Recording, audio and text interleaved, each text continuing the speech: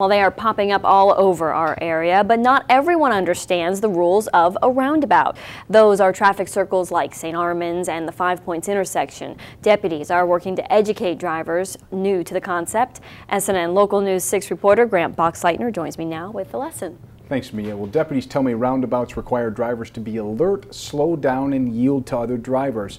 And we spent the day at one of the busiest in the county down in Venice, where deputies were enforcing those rules. Take a look.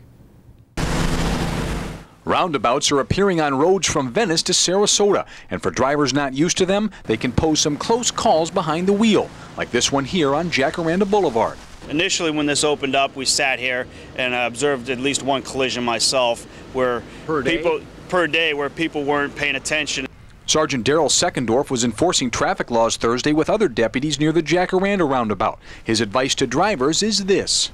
Yeah, the signage, especially when you're coming into the roundabout itself, 9 times out of 10, the traffic coming into the roundabout has to yield to the traffic that's actually in the roundabout. Then, of course, once you're negotiating the roundabout, is to make sure you're in the correct lane to exit the roundabout. And in a 2-lane roundabout, the driver on the outside lane has the right-of-way.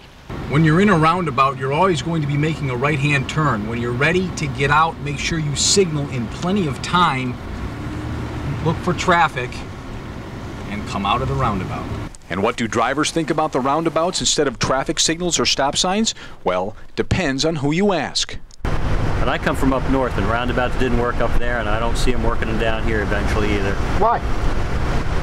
The traffic flow will be too great. People won't be yielding for one another. I've seen it in action. I like it. I think they work real well. We have an experience in Spain. A lot of roundabouts in Europe, and I think they work real well here. Different opinions there, Mia.